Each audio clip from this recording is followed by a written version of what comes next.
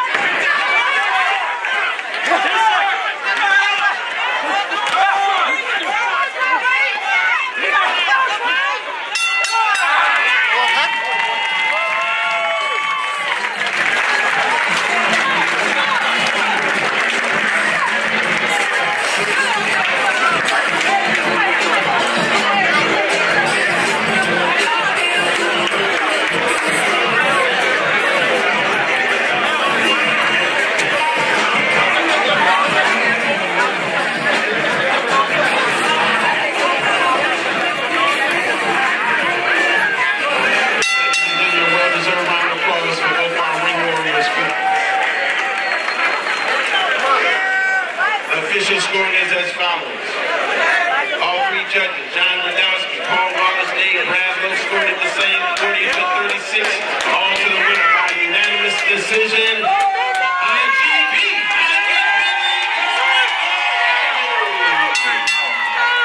That's it for Lamont Riders win.